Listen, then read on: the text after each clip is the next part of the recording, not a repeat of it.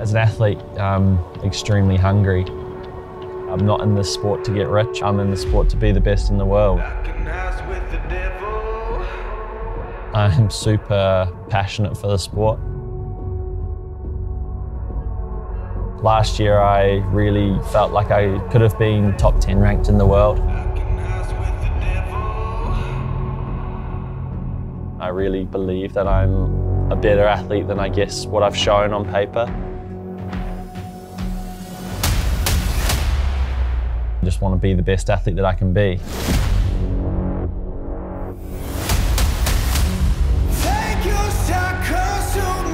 The young Kyle Smith I see now is a far more mature athlete both on and off the race course. I'm the king, you're the killer.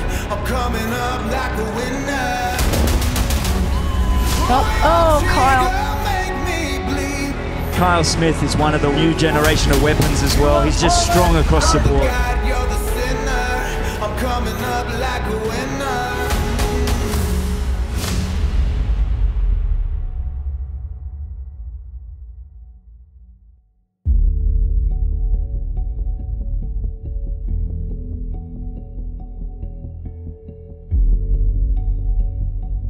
Triathlon is a sport where hard work is rewarded. It's a brutal sport. We're training more than 30 hours a week, and it's almost a sport where the more you put into it, the more you get out of it, unlike some other sports where talent kind of prevails a lot more. Everyone always talks about the sacrifice that they have to make to get into a sport, but it wasn't really a sacrifice. I chose a life. I chose triathlon. I chose my life to go down that avenue. I remember going through uni, working a full-time job, doing uni, trying to, do triathlon as well. I'd wake up at 4:30 in the morning and then go to bed at 9 o'clock at night, and I'd just be out the whole day trying to train. I really feel like everyone needs something in their life to give them fulfillment, and this is what I do. I couldn't see myself doing any other job than this. Back into 2020, 2021, the racing was going super good in the New Zealand season. I think I did 7 races and won 6 on. The other one was like my first Ironman, which is pretty cool. Coming into this year, I was feeling really good, I had a pretty good result in Lanzarote. Wasn't the result that I wanted to have, I was in really good form, and then in St. George, it was kind of like one of those things that's like just off. Edmonton then kind of was like that glimmer of hope that kind of showed me it was a horrible run into Edmonton, but then I still had I came off the bike close to the front after a horrendous bike, and then the run was terrible, but weirdly in that I took confidence from it.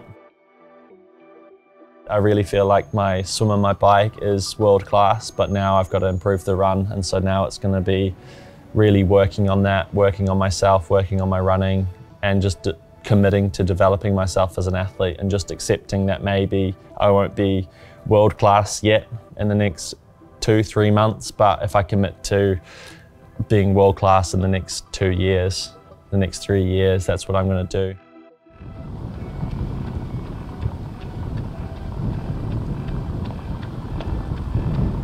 When I got into triathlon, we moved to Taupo in New Zealand, and that was the triathlon capital of New Zealand, and you couldn't move for triathlon. And I thought, this is what I really want to do, get into it. So my parents actually went out and bought me what I thought was the coolest bike ever, an aluminium Avanti. I thought it was the bee's knees. I did my first triathlon in Taupo. It was just a local club triathlon. I was 12 years old and I managed to win the race and beat all the adults, which was a super cool feeling. Since that day, I've never looked back. Having some good junior results through school and making national teams, going to world champs and stuff like that was super cool. I just craved more and more of that and trying to get to be the world's best athlete.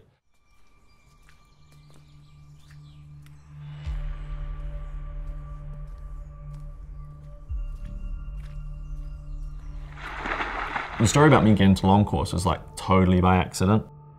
It was a 70.3 in my hometown, Taupo. I come off world champs. I was the best performing New Zealander across everyone at the world champs, and then I got dropped by the program. It was literally I don't understand this. It felt just kind of unjust. It felt kind of personal. And then I was going through like a pretty hard breakup and stuff at the time, and it was quite rough, and I just needed something to pull myself into, and there was Taupo 70.3, it's like in my hometown. I was like, all right, I'll give this a crack. I won that, and then 4 weeks later I did another half and I won that and got the course records in both, and then my coach was like, okay mate, I think this is you know. It was literally a fork in the roads. It was, do I stay in New Zealand and I would have to go back to the building site because I couldn't pay rent otherwise, or do I come to Europe and literally have no money, no support network over here, and make it work? And like, it was kind of like a weird thing. It was really tough. Like, I was, you know, it was like, oh, what am I going to do? And literally I was racing French Grand Prix on the weekends between halves, and my French Grand Prix team was paying for like this tiny little apartment that was 3 meters by 5 meters. And then actually it was the Collins Cup then, like that was my, I guess, one big break.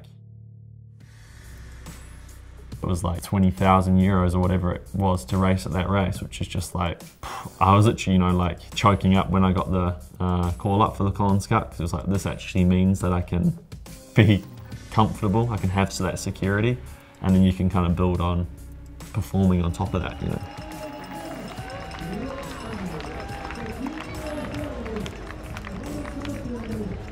After the Collins Cup, I was really at a fork in the roads what to do. I couldn't go back to New Zealand. I wasn't sure where I wanted to be, and so I took a chance and literally got a train ticket to Girona and messaged a few people on the way to Girona and found a place to stay. And then actually, yeah, like serendipitously, I bumped into Jan.